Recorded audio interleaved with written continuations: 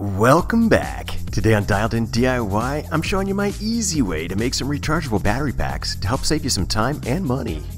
I have a whole playlist dedicated to videos where I take stuff apart and show you what I salvage, like lithium ion batteries. I'm combining that today with another video project I did using a little charging chip to make reusable battery packs, and I only spent $1.95 on each battery pack. That's pretty cost effective. So let's jump in. The individual cell I'm using in this project today is a 3.7 volt battery that came out of a laptop battery pack that I had salvaged. But there are tons of other options where you can salvage a lithium ion cell to use in a project like this, and in many cases, like the ones on the screen here, you can find them as a single cell that you don't have to take apart from a previously assembled battery pack. To prevent destroying your battery and potentially causing a fire, make sure to take one of the wires that you're connecting to the cell and tape it up so that there's no way it can accidentally short itself out. This little board that we're connecting to the battery does an amazing job. It not only provides the power to charge the battery, but it protects it from overcharging and over-discharging, so it's really quite an amazing little tool. I've had such great success with this piece in multiple projects that I actually dedicated an entire video just to sharing more information about what it can do. So, if you'd like to see more of that, check out the description below to see a link to that video.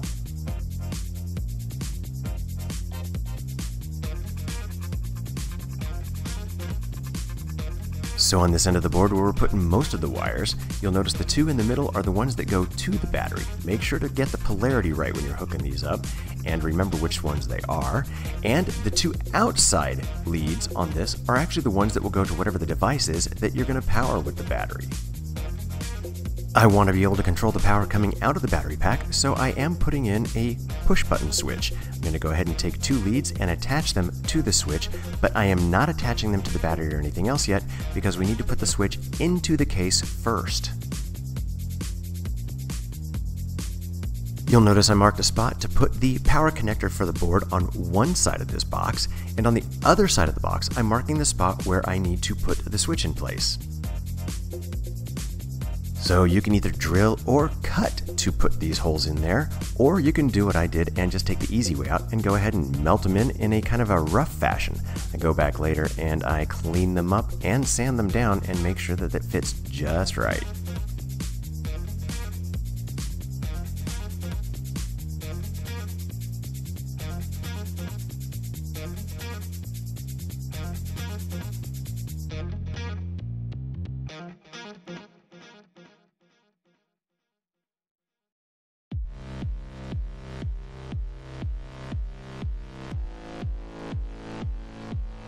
As I complete each new hole or opening to put something, I go ahead and test the fit and also make sure that the case will still close, because if it doesn't, there's no sense going ahead and trying to finish the rest of the project until we fix that.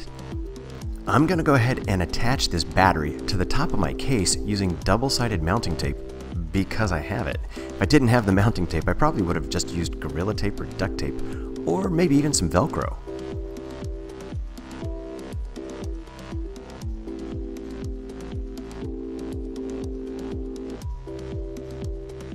Since everything now fits, I'm going to go ahead and take one of the wires coming off of the switch and connect it to the positive out from our charging board.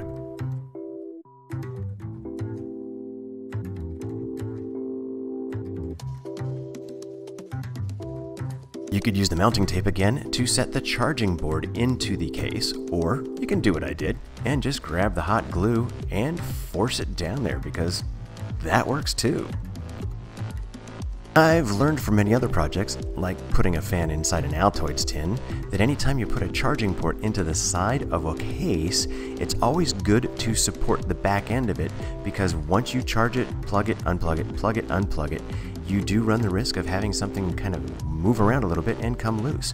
So I just took a couple pieces of scrap plastic and I'm gluing those in behind the charging board so that it can't get pushed back against the back of the case.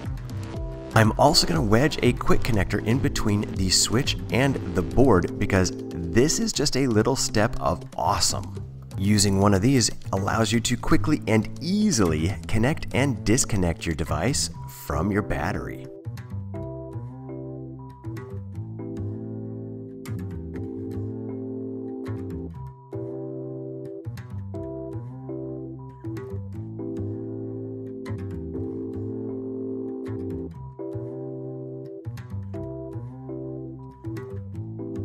To mount this little quick connect, or terminal block as it's also called, I'm using the hot glue again. A little tip, anytime you're mounting plastic to plastic with hot glue, it's a good idea to go ahead and clean it up with some rubbing alcohol. Now, rubbing alcohol will evaporate quick so you can glue quick, but it also makes sure that you get a good adhesion. You should be at the point where you only have 2 free wires left, and you're going to put one in the back of each side of this little terminal block. Make note of which one is positive and which one is negative, and you might even want to do what I did and take a little Sharpie and mark that on the top of your terminal block. I have a handy little digital voltage meter that I'm going to plug in here to test this out, but you could use LEDs or anything else that you'd want, or whatever you're going to operate it with, to go ahead and run your test. I'm using it this way so I can show you that the battery does have a full charge. And we've also been able to prove that the switch does cut the power out from the battery. Charging purposes, this little chipboard is designed to take a 5-volt USB power source in, so whichever method you're going to go ahead and use, grab your connectors and plug it in. Connect that to the wall, and when you see the red light come on, that means your battery is now charging. When it switches to blue, your battery is fully charged and ready for use. Speaking of use, the reason I made this to begin with is because I had a little touch light that burned through these AAA batteries, so I just kind of rigged a way to wire it in there, connected it up, and now I have a low-cost, rechargeable way to run my light. Thank you very much for taking the time to stop by Dialed In DIY today and check out my video. If you liked it, or even just got something out of it, let me know by clicking that thumbs up below. I'd appreciate it.